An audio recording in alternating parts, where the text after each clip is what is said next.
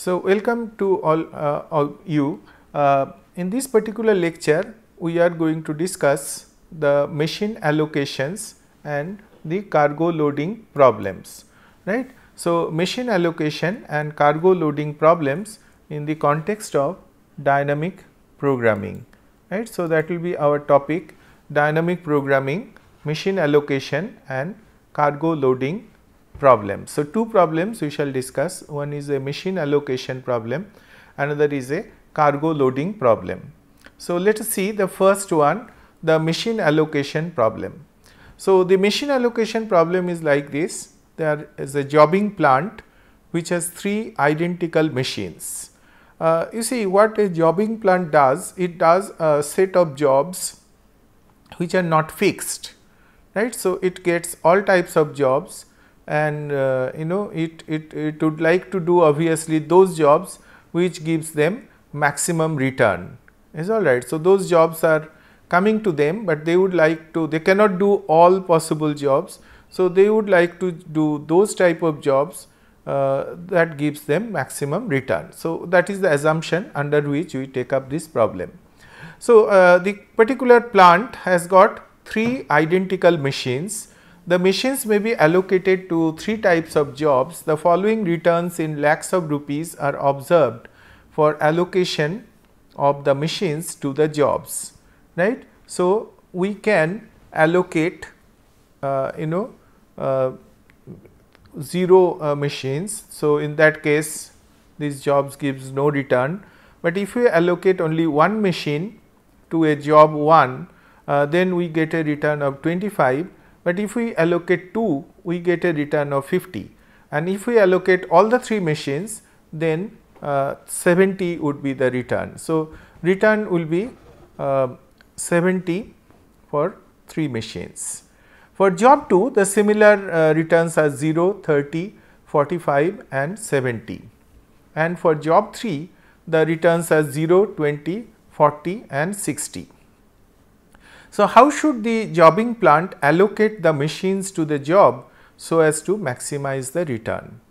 Is it all right? So, you can allot all the 3 machines to job 1 or all the 3 machines to job 2 or all the 3 machines to the third job or any combination thereof. So, really the question is, what is that combination which gives us the optimal return, right, maximum possible return. So, if that is so, then we have to define the stages. So, each allocation can be called as a particular stage. So, we have 3 machines. So, really speaking, we have 3 allocations, right. So, there are 3 stages for allocation of the 3 machines. The states, the number of machines available for allocation in rest of the jobs, right. At the stage 1, so it is like all the possible number of machines that we have for the rest of the jobs. In the first stage, we have all 3 machines to allocate to all the 3 jobs, right. In the second stage, we have 0 to 3 machines to allocate in second to third job. If we allocate 0, only then that chance comes, otherwise it will be less. So, there are 4 possible states, and there are again 4 possible states in stage 3, that is 0 to 3 machines to allocate in the third job. And finally, the decisions. In this case, the decisions in the project allocation are related to the number of machines that are actually allocated to each job. Is it all right?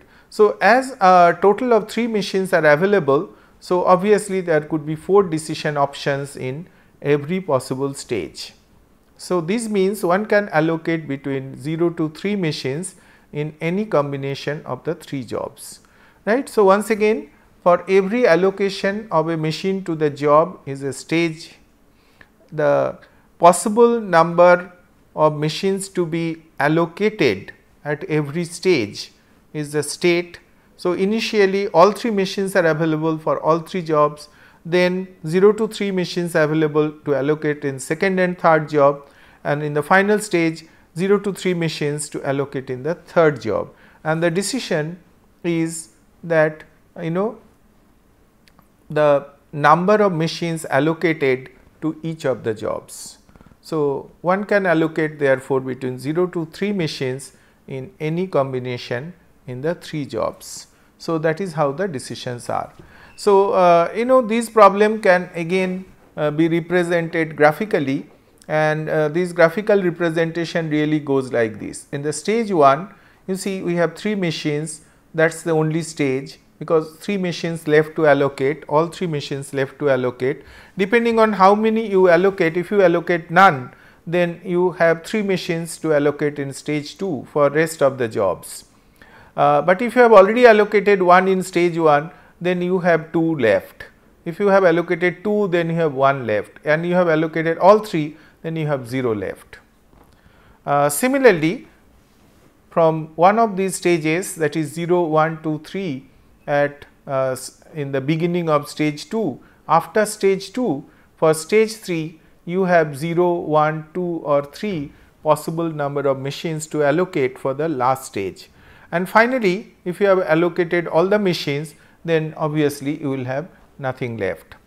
So, these are the different stages, and as you move from a stage to another stage, the returns and 0, 25, 30, 50, 70 at the first stage, 0, 30, 45, 70 depending on how many transitions are taking place at the second stage, and at the third stage, the 0, 20, 40, 60 at the third stage. Here they are not projects really, they are all jobs. So, that is how we have at the graphical representation.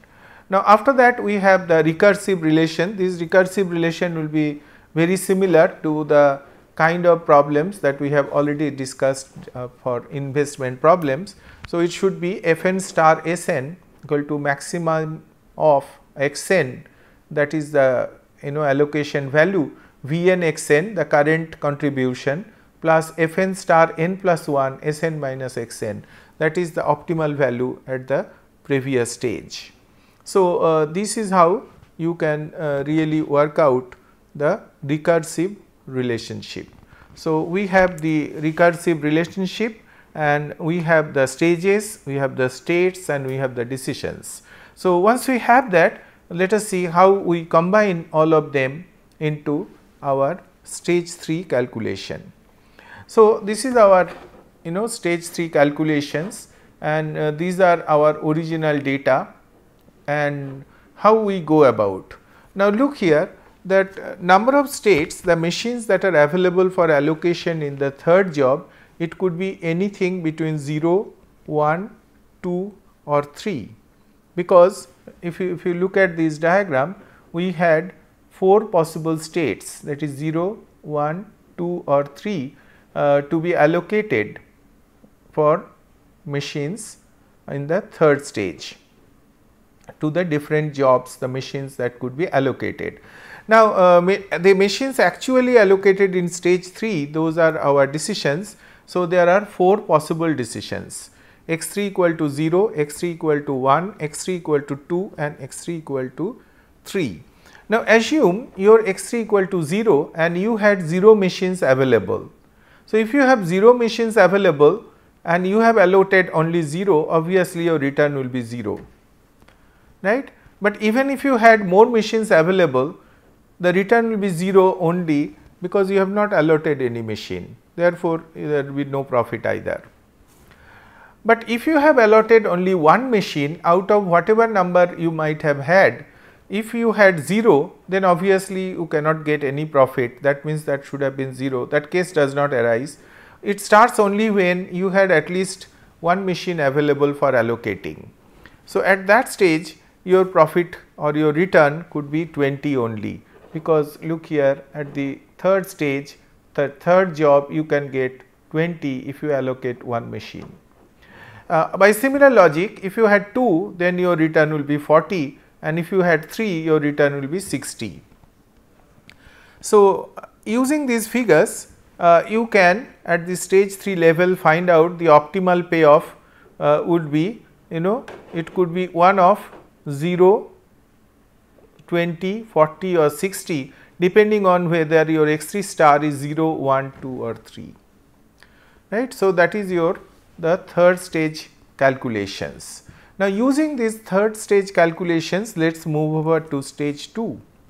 What I have done here, these third stage optimal calculations I have kept here, that is 0, 1, 2, 3 leads to 0, 20, 40 or 60.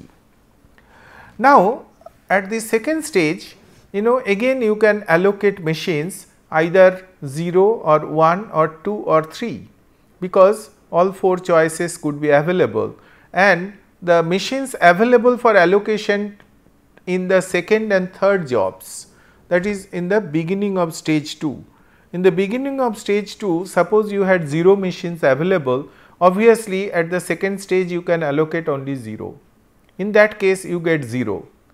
But if you had 1 machine available, then what will happen? See, then you have to look at the previous optimal payoff. See, you had 1 machine available at the beginning of second stage, you have actually allocated in the second stage how many machines? 0. So, you had that 1 machine available. So, that means that 1 machine you must have allocated at the third or onward stage. Now, need not be just third stage. In this case, there are 3 stages, but assume there are more stages. So, third onward, if you have allocated 1 machine, then you would have got a return of 20. That is how the optimal thing says. So, that means it should be 0 plus 20, that will be 20, that will be your optimal profit. By the same logic, if you have 2, it should be 40, it should be 60 if there are 3. But if you have 1 machine available and you allocate it, then you get 30 profit, because that is what you see from this original table. But if you had 2 machines available, then for the second machine which you have allocated in the third stage, you have got 20. So, 30 plus 20, 50. And if you have 3, then 2 you allocate at the third stage and your profit will be 70. So, going by the same logic, you had 45 and 65 for x2 equal to 2 and 70 for x2 equal to 3. Now, you have to see row wise what is the optimal. So, that means if you have 0 machines available, maximum return will be 0. If you have 1 machine available, maximum return will be 30. If you had 2 machines available, maximum return will be 50, and if you had 3 machines available, maximum return will be 70. But in the third stage, you see optimal is both 1 and 3 and optimal payoff is 70. So, using this, we have already then calculated the optimal payoff at the second stage. Let us look at the first stage, that is the final stage now. When we come to the first stage, again we have written the previous optimal payoffs 0, 30, 50 and 70, and at this stage you had all the 3 machines available. So, if you had allocate only 0 to in the first stage, you get 0 for first stage and 70 for the third stage. So, 0 plus 70, that is 70. But if you had 1 machine allocated, then 25 from stage 1, and further stages you have 50, because that is what is the optimal for 2 allocations, that is the 2, 0, 1, 2, 3. So, for 2 allocations you get 50. So, it is 70. But if you had 2, then 50 from here and 30 from here. So, it is 80. And at the 3 stage, if you had 70 from here and 0 from here. So, that means 70. Now, out of all these, the maximum is 80, and therefore, x1 star is 2 and total payoff will be 80. So, all of these are combined here, and when you combine, then you see x1 star is 2 and the x1 is 2, that means 1 is left and that 1 is here. So, that one x2 star for 1 is 30. So, that 30 you have added. So, that means x2 star is 1, and if you really go back to x2 star, then you see that if you have x2 star equal to 1, then really it is that x3 is 0, the really that calculation 30 came from x2 equal to 1 and x0 equal to x3 equal to 0. So, when you combine them all, you get x1 star equal to 2, x2 star equal to 1 and x3 star equal to 0, and the total payoff equal to 80. So, the final answer will be allocate 2 machines to job 1 and 1 machine to job 2, right. So, that is what is shown here in the diagram, that 2 machines get a profit of 50, return of 50, 1 machine get a return of 30, nothing at the stage 3, that is 0, and therefore 80, which is the total maximum possible payoff or return. Is all right. So, this is an extension of our investment problems. Similar logic we could use, and using similar logic we have been able to find out answer for a machine allocation problem. Now, go a little beyond and see a special class of problem which can be called a cargo loading problem. This problem is slightly different from the kind of problems that we have taken up so far, right. So far we have taken essentially 2 types of problem. One is the distance problems, another is the investment problems. Several other problems like project allocation problem, the machine allocation problem, or similar such allocation problems will follow the broad logic of the investment problem. Is it all right? The distance problems, again the shortest path problem, the longest path problem, etc. The cargo loading problem, you will very soon see, has got certain special characteristics. So, what are they? See, essentially a cargo loading problem is like this. There is a truck which is to be loaded, let us say, with a stock of 3 items in any quantities.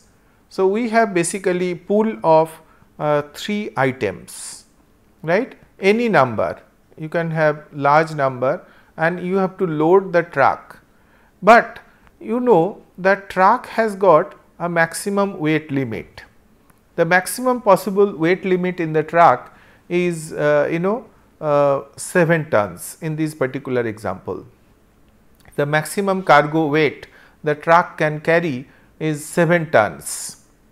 Now, item 1 has a weight of 2 tons, item 2 a weight of 3 tons, and item 3 an weight of 2 tons. But the values in rupees lakhs are different. For item 1 it is 30, for item 2 it is 50, item 3 it is 40. So, the question here is how many number of different numbers of item 1, item 2 and item 3 you can pack inside the truck so that you carry maximum possible value. Is it all right? So, basically develop the recursive equation for the above case and find the most valuable cargo load without exceeding the maximum cargo weight by using dynamic programming. So, what has been different here? Earlier, we used to know how much, because in the machine allocation problem we had precisely 3 machines. So, we could allocate between 0 to 3 machines to given jobs. But here, how many items do I really have? We really do not know. We do not know. We like to pack as many items that we can actually have, so as to maximize value. So, therefore, we should do really the states, how do we define? Can you think of what is that item? I mean, what is it that should give us the consideration of the stages, the consideration of the states and the consideration of the decision variables? Think over a little bit. See, the value, it cannot be value. It cannot be value because value is something which is our objective function, and based on the value we have to maximize the value at a different given cargo. That is, the truck should have the maximum possible cargo value. It cannot be the item because you really do not know how many items you really have. So, it has to be then, it has to be weight, right. So, that is how it should be done, this cargo loading problem, that is the stage, the allocation of each item takes place in a stage, and there are 3 stages for allocation of the 3 items. The number of tons available for allocation in rest of the items. That should be the state, right. So, as I said that we have 7 tons that is available, and our state should be defined in terms of the weights, is all right, the weight that we have available to allocate to the item, right. So, in the stage 1 we have only one state and all the 7 tons to allocate to all the 3 items. In the stage 2 we have again 8 possible states, that is 0 to 7 tons to allocate in the second and third item, and we have 8 possible states in the stage 3, that means 0 to 7 tons to allocate in the third item. So, what should be some of our decisions? The decisions in the cargo loading problem are related to the number of items that you allocate. Now, here comes the interesting thing. How many items can you really allocate? So, before seeing the slide, let us look at these once again. You see, total we have 7 tons. So, if we have 7 tons, how many of item 1 can you really load into the truck? If the item 1 has got 2 tons weight, what should be it? It should be 7 by 2, but 7 by 2 is 3.5, but you cannot have approximate, that is fractional number of items. So, item 1 will be only 3 numbers.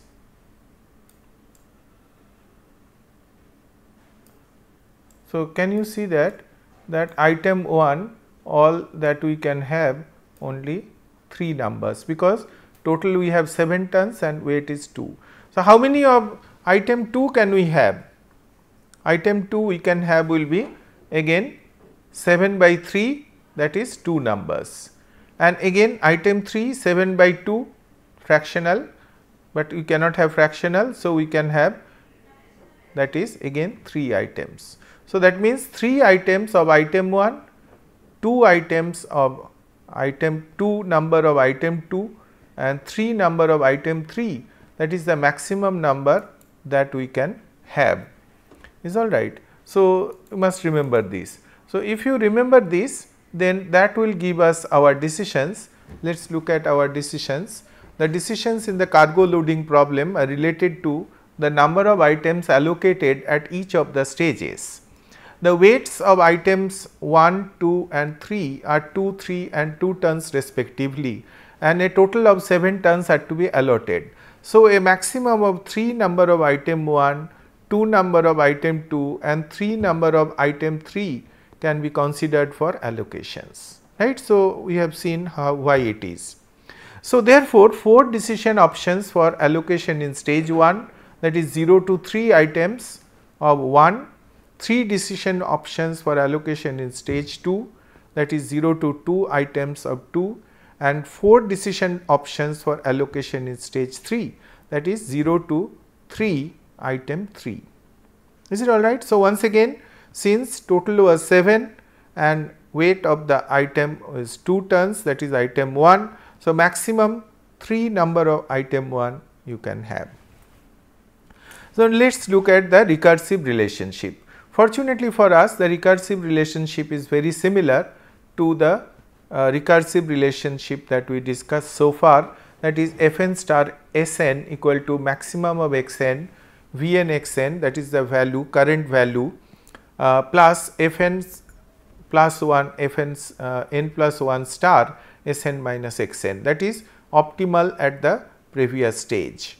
So, optimal at the previous stage and the current contribution, and then you maximize. Why Sn minus Xn? Because Sn was available, Xn you have allocated in this particular stage. So, Sn minus Xn is available at the previous stage. So, optimal value at the previous stage Sn minus Xn F star n plus 1 and plus the current contribution, that should have given you the optimal value at this stage.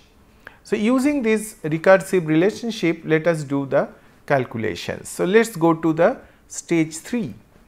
Now, in the stage 3, the stage can be defined as the turns available for allocation in item number 3, right. So, how many turns are available? The totally anything between 0 to 7. So, that is what is written here 0 to 7, and if you allocate only 0 items, say how many items can be allocated? See, this is the values written, that the third item weight is 2, value is 40. So, if you allocate none, then irrespective of how many you have, you get 0 value. If you allocate 1, it will be 40. If you allocate 2, it will be 80, and if you allocate 3, it will be 120. So, these are straightforward calculations, and only thing to remember is that if you allocate 1, since its weight is 2 tons, therefore, only at 2 tons you can start getting value. But if you had 3 tons available, obviously since the weight of the item 3 is 2 tons, you cannot make more than 1. But only if 4 tons are available, you can make more than that, but then you have done only 1. So, nothing changes. So, that is why it is that only if you have 4 available, only then you can make 2. If you have 6 available, only then you make 3, and therefore, those are the optimal ones. For example, for 80, the optimal number is 2, and for these 80 also optimal number is 2. So, these are the optimal values at the last stage. Now, let us see what is the optimal value at the second stage. At the second stage, we are considering the item 2, and at this stage the states are tons available for allocation in items 2 and item 3. So, you see again anything between 0 to 7 that is available, and since x2 weight is 3, only up to 2 can be made. So, it could be either 0 or it could be 1 or it could be 2. If it is 0 and 0 is available, then obviously you do not get anything. But if you have 2 available, then what will happen at the third stage, you make one number which is giving you a profit of 40. So, that is the previous stage values are given here. So, at the 3 level, when 3 are available, 2 or more are available. So, 0, 1, 2 is available, you start getting 40 and then 40 and then 80 and then 120. So, these are the optimal values, since for x2 equal to 0 at this stage the Vn xn is actually 0, the Fn star n plus 1 Sn minus xn are these values. So, those values are replicated at x2 equal to 0. At x2 equal to 1, if you have 3 available, then you get a profit of 50, right. But if you have 4, then you have only 50, and but if you have 5, then with 2 you add a 40, that is from previous stage, so 90, and if you have 7, then you add 2, so you get a profit of 130. Is it all right? And if x2 equal to 2, then you cannot have anything else. So, it will be only 6 or 7 and then 100. Why you cannot make anything else? Because if x2 equal to 2, that would require, that will take 6 tons and you have only 1 ton available. With 1 ton you cannot add another item, right. So, with all these values, we now see the optimal x2 star, there are 0, 0, 0, then 1, then 0, then 1, then 0 and then 1, and these are the optimal values at the second stage. Now, let us go to the last stage, that is the stage 1. So, at the stage 1, we have all the 7 available and these are the optimal values. If you allocate nothing, then for 0 the optimal value was 130, that was from the previous stage. So, if you allocate none, that is x1 equal to 0, that means the full 7 is available for the next stage, which is given here. The full 7 if it is available, then you get an optimum of 130. So, that this portion is 130 in the previous calculation, that previous stage optimal decision is 130, Vn xn is 0. So, 0 plus 130, that is 130. But if you have 1, then you make a profit of 30, that is what is 1, but you have already taken over 2, that means you have 5 left. So, with 5, 1, 0, 1, 2, 3, 4, 5. So, that would be this. So, like this you can actually calculate, and you can see that you can therefore make different profits, and finally the optimal one is that first one, that is 130. So, the optimal solution would therefore be x1 equal to 0, x2 equal to 1 and x3 equal to 2 with a total value of 130. So, the final solution is allocate 1 number of item 2 and 3 number of item 3 into the truck, right. So, that is how you solve the cargo loading problem. We shall see more of these problems in the next set of lectures. So, thank you very much.